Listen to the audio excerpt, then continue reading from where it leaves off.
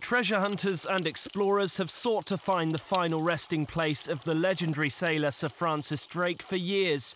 Now they've apparently made a breakthrough. The owner of the American Pirate Museum, Pat Croce, says he's discovered two 16th century ships off the coast of Panama.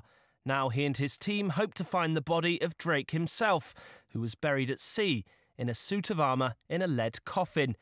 The two ships discovered were named the Elizabeth and the Delight. They were apparently scuttled and sunk by their crews after Sir Francis Drake died.